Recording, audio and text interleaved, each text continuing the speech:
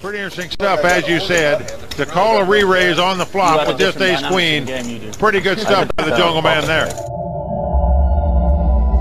I'm going to give him a ring.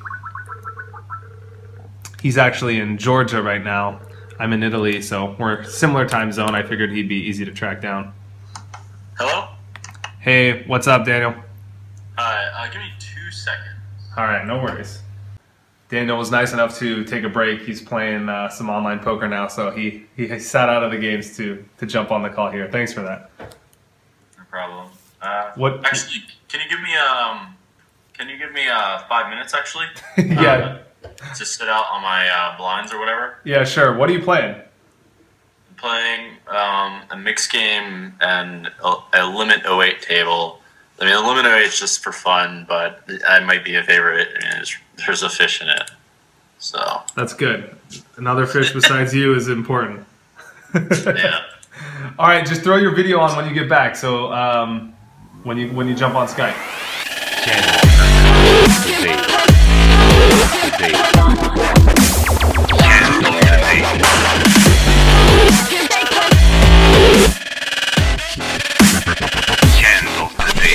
The hand of the day. Hey guys, it's Alec Torelli, and welcome to a special episode of the Hand of the Day. I know in the past couple months you've seen some awesome, epic hands that I've played and other ones that I've shared from other great players around the world, but today I'm going to do something special for you guys. In addition to sharing my insights with you, I wanted to have a conversation with one of the best players in the world who I'm going to bring on the show with you today for a moment and give you a little bit of insight into the types of preparations that I like to do before big matches that I have coming up. In a couple weeks, I'll be heading to Poker Night in America at the beginning of April in Pittsburgh, and one of the things I like to do always to prepare for a great poker game, a big game, is to talk to colleagues and friends of mine about hands that we played in the past, to dissect them and really get my brain working to think about all the advanced concepts in poker. So I'm going to let you into a bit of an insight into the conversations that I have with Daniel Jungleman Cates. I know you guys in the past have seen a hand that him and I played, the one where we had an awesome battle of the pre-flop re-raising going on here. This hand comes from the exact same session of that same hand. So I chose one where we had played together in the same session. You could get a little bit of an insight into how the game was going on, and a lot of good players in this game as well, so some fun stuff.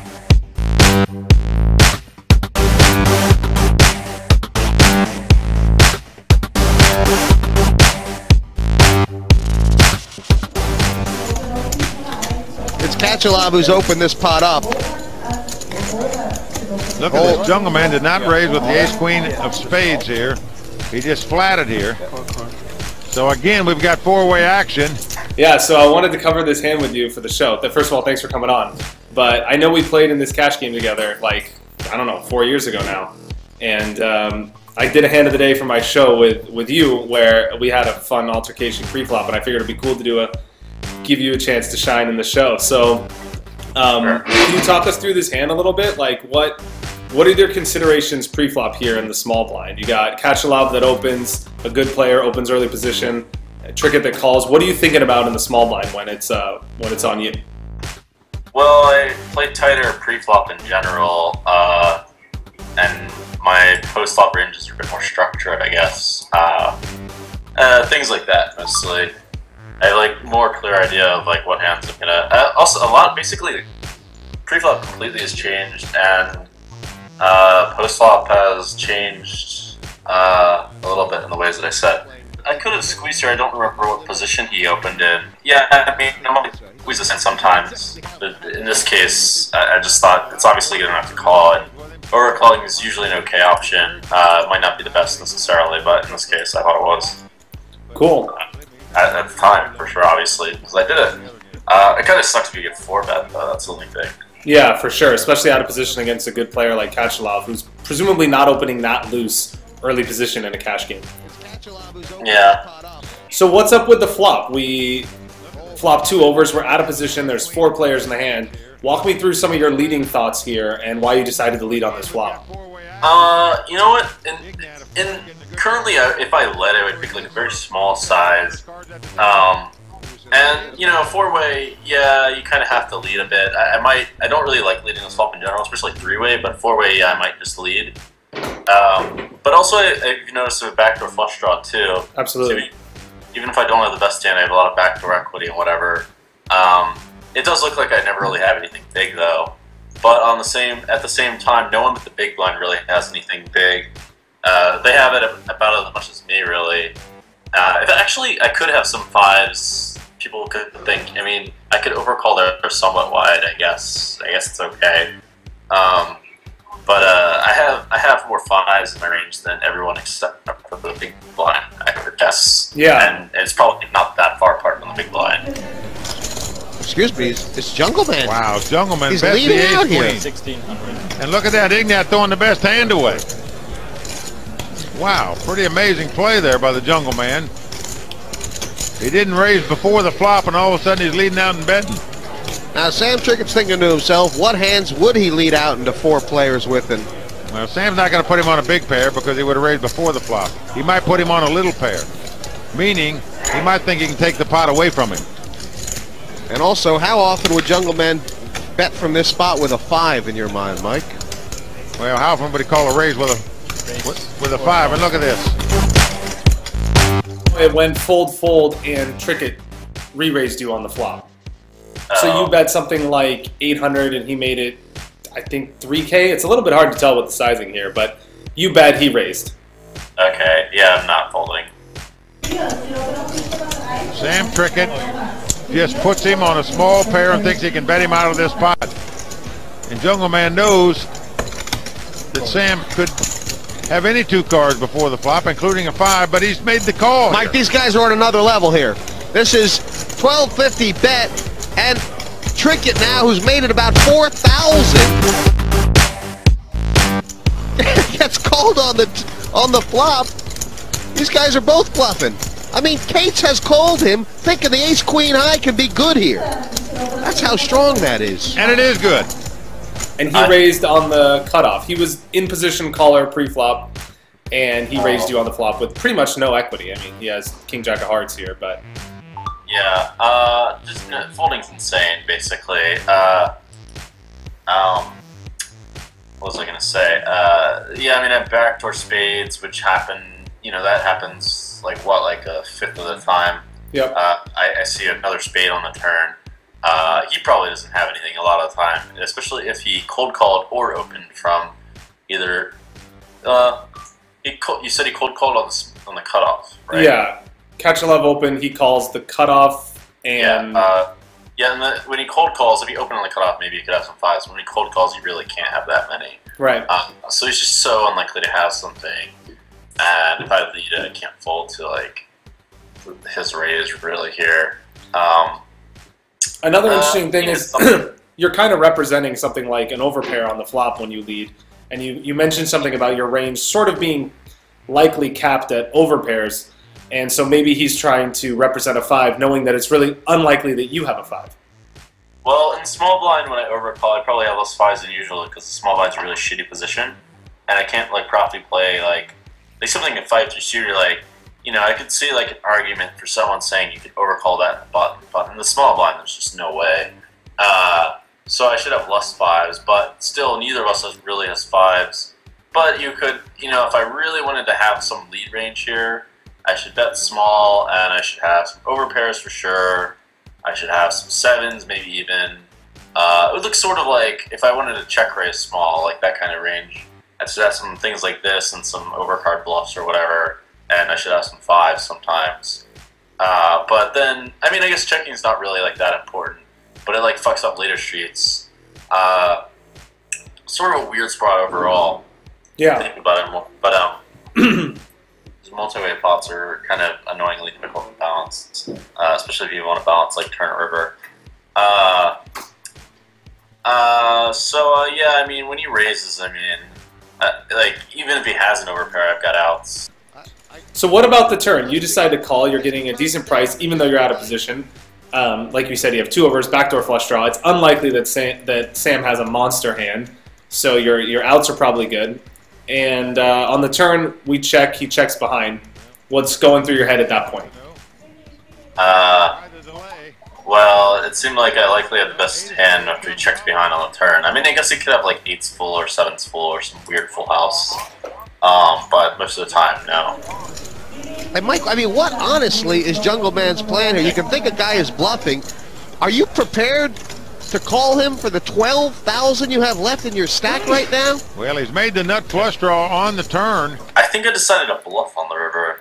So you feel like when he checks behind, he just has air, like Jack-10 suited types of hands that he raised on the flop trying to win? Yeah, I mean, well, clearly that's easy to say that now because that's what happened. He just had air and just decided to shut down instead of keep leading, and maybe he's like worried I have like 5-6 suited or 2 tens. Maybe he thinks I can have 9-6 suited. Maybe he thinks I have 8-9 or something, and he's got to like run a huge bluff or something like that. What about 2 tens? Does your range look like 2 tens, 2 9s, 2 jacks, something like those mid pairs in there where you lead call the flop? Yeah, for sure it does. I mean, he also, if he thinks I can have that, he also should think I have 8s, which is rare, but still. Yeah, I'm surprised. I'm a little bit surprised he decided to shut down here instead of like try to run like some massive bluff on me. Yeah, but, it seems like raising the flop without a plan on the turn of the river makes it too likely to show a profit here by raising because it's so likely that you're going to call the flop just to see what happens. Yeah, that is kind of true. Or maybe he should pick a better hand to raise with if he's going to shut down on even on... I mean, I don't know what turn he's looking for, really. Maybe he wants a blank. Blank in some ways is better, I guess. At least have some backdoor equity. Like King Jack of Diamonds would be so much better because he could barrel so much more effectively on diamond turns. Yeah, I prefer King Jack of Diamonds for sure. Maybe he was thinking he's going to barrel on some air, and maybe he thinks like I can have like gut shots and like 6-4 suited in my range or something like that. Which I mean maybe like if they like min raise pre, I'd probably call it. I mean, depends how large the size was pre-flop. But you know, 6-4 suited versus a cold call on the cutoff and Eugene opening. I mean, I don't see this hand like going particularly great. Yeah, for sure. How strong a call was that by Jungleman on the flop? Well, can he stand another bet? That's the question. 9 comes off on the river. So virtually there's no hand Jungleman can beat but a complete stone bluff here. So what about on the river? The pot's about 10,000 now, and it completes a 1-card straight, so complicates a lot of things. Definitely ranges change a lot on the river when this card rolls off. Walk me through some of your betting strategy here. Why did you decide to turn your hand into a bluff? You know what? I'm not real thrilled with this. Maybe I thought he could have like a pair of 8s or something like that and fold. Yeah, I played way differently. I might not have bluffed there now in retrospect, just because it kind of looks like. I mean, it's kind of hard to put me on a hand. It's not that bad of a bluff because I guess in theory I could have like a boat or something like that. Like that would make sense to lead to bet on the river, especially if he thinks like, oh, like Jungle's like can't really have it or something like that. It seems like I was just thinking I didn't have much showdown value, which might be true, but I mean, clearly I beat some hands like Jack, King Jack, and Queen Jack, and stuff like that. Isn't there something to be said about betting because this is essentially the bottom of your range? This is one of the worst hands you could have, and so betting here from a game theory standpoint might be a good idea because there essentially are no bluffs in your range. Well, that's not always true, and I mean, I can think of some other hands I can have here too. If I could have this, I could have Ace-10 of Diamonds. Yeah. And things like that. I'd rather have Ace-10 of Diamonds, I think, because it blocks him if he has like Jack-10. Like, I'd rather do it with that hand than I think this hand. Also, you have more showdown value with Ace-Queen. But also another problem is that I don't really have that many value bets either. I can have full houses, I can have some weird 6s, and I can have like a 5. Maybe 7-6, 7-6 suited. Yeah. I mean, maybe they can fit overpairs too. It really doesn't look like he has a 6, frankly. Betting an overpair would be pretty ambitious, though. Right. An overpair seems like it's good here really often. If I had like jacks or something, it seems like an okay bet because it does seem like. At first I thought I didn't have that many value bets, but I could have a lot. especially after he checks back the turn. Right. I mean, and yeah, it seems like I can't have that many bluffs, but he could just say if jungleman has overcards here. It seems like it's pretty easy to have overcards in a spot like this. So what's your bet sizing strategy here? Is that why you bet half the pot, because you kind of wanted it to make it look like you could be value betting more hands than you actually had? Maybe that was what I was thinking. Maybe I was trying to pretend like I had an overpair or something. Half pot seems okay. I mean, if you bet an overpair, you can't bet like that big. Yeah, you can't really jam here, otherwise you're essentially repping a boat or nothing. Yeah, jamming is ridiculous. Right. If I jammed, I want to pick like something very specific for a couple reasons. One is psychological, and just so I wouldn't like if I pick something that's better to bluff with, it's like hard to give up and tell, in my opinion. And also because from game theory standpoint, there are certain hands that are better to jam with than others. Like I prefer to have the 10 of diamonds in that case. Like ace 10 with the 10 of diamonds is like a way better hand to jam with, or queen jack maybe even. If I for some reason had like queen jack or diamond, that would be something. It would be pretty special to wind up with that one. He may think he has to bluff at the pot to win it. He might put Sam on a pair of 7s now, maybe a pair of 8s. Wonder if a bet would get him off his hand. He's got just over a pot bet back. About 12,000 in his stack, Mike, and 10,000 in the pot. I didn't have a pair. Nice one. And So I just wanted something stupid worse. he went all in there, did it? And Well, he Trickett bet- fold his hand. Is that what happened? He went to bet his hand and Sam Trickett mucked his hand. He might have thought he was stealing the pot. He actually had the best hand, but wow. Pretty interesting stuff, as you said. To call a re-raise on the flop with just ace queen.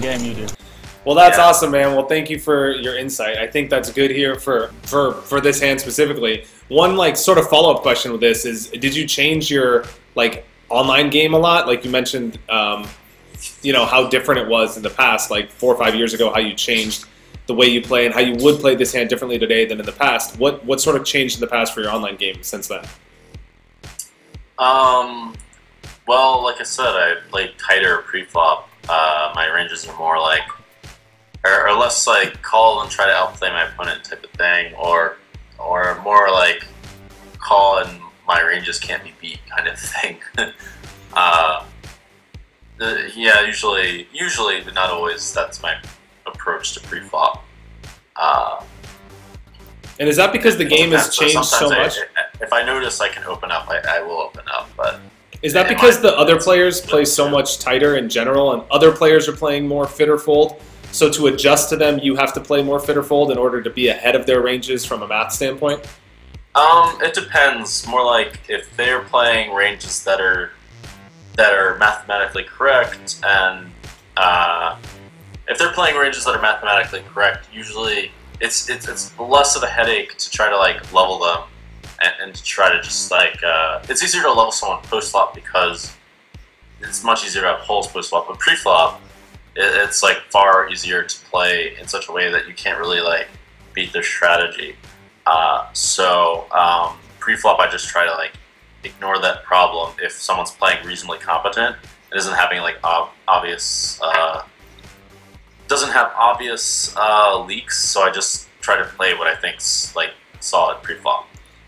Yeah, I like that idea, especially because it seems like the game has moved more towards a game theory approach. Like so many more players are playing so much more efficiently, if you will. There's so many less leaks in their game, so you really can't exploit them by playing 25-30% of your hands pre-flop like you used to be able to 5 years ago. Yeah, that does not work anymore. Yeah, absolutely. So real quick before we wrap up, what are your WSOP plans or EPT Monaco? What's like coming up for you in the schedule for the next 2 months? I'll probably play both of them. For WSOP, it's always so tempting because there's so much going on and there's so many things that I usually want to play.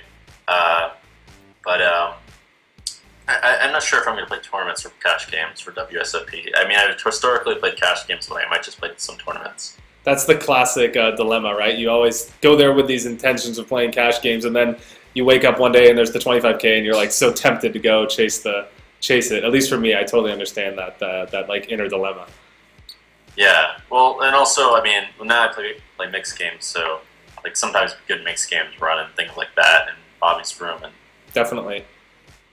Well, that should be fun. Well, we're looking forward to seeing you out there. I know we played one of the 50K or something last summer, so hopefully I catch you there, and hopefully I'll be on your left. But I'll see you out in the summer. All right, see ya. Thanks for your time. Cheers, man. See ya.